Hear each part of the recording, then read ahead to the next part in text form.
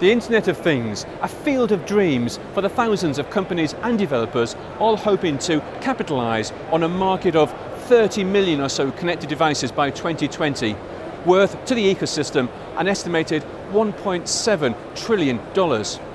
But smart watches and remote doorbells are a far cry from ultra-reliable machine communications and life-critical healthcare systems. Here at the second annual IoT Solutions World Congress event in Barcelona, the focus is firmly on the industrial IoT and its key vertical markets.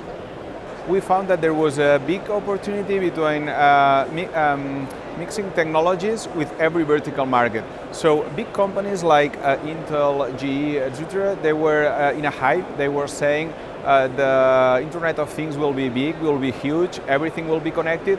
But then real industries like a general hospital or even a truck builder, they didn't know anything about it. They felt like that was a techie thing that was not related with their business. So there was a big opportunity connecting this IoT with real business. To attract best professionals internationally, you need high quality content. And we structured this conference call in 6 tracks. 4 of them are vertical business, vertical markets, like it's healthcare, it's manufacturing, it's transports and logistics and energy. And the other it's innovation and business transformation.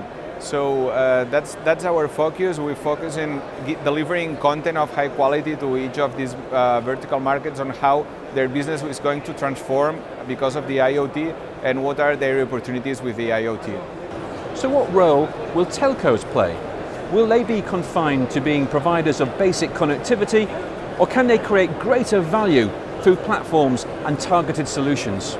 The expertise and the capabilities that telecom operators and other parts of the telecom industry have built up over the years is extremely valuable and not something that can be replaced by others. We are all reliant on the telecom companies to be able to give us the ability to deliver more and more to our customers. Networks are changing, they're getting increasingly faster, more reliable, more widespread, more ubiquitous. And so us being able to work very closely with the telecoms to be able to every day deliver more value to our customers is what we're all about.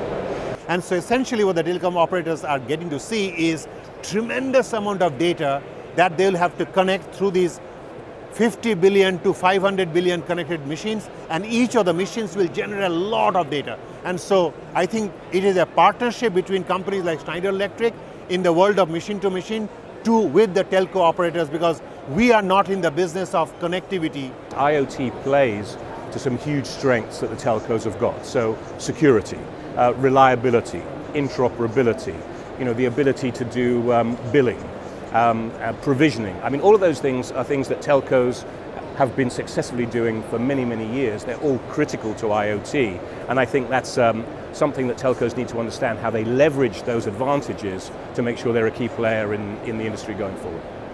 Key to the success of IoT and the vast ecosystem that is growing up around it will be interoperability. What we're seeing a lot more interoperability between the different components, the hardware talking to the network securely, the network talking securely to the software platforms, and then to the analytics and so on and so forth.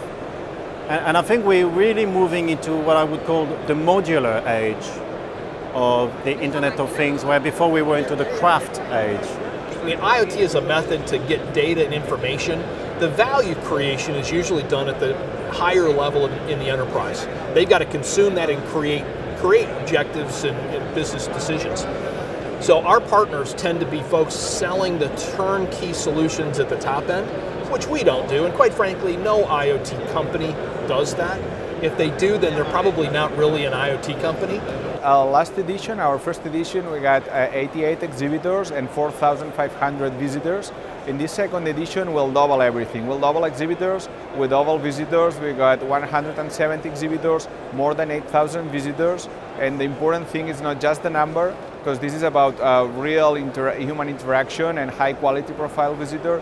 We've got visitors from over 70 countries on 5 continents and very focused on vertical markets. Next year we will break these 4 vertical markets and will be industries, and maybe we'll go to retail industry, to other agriculture industry, to other industries in which we were not focusing today.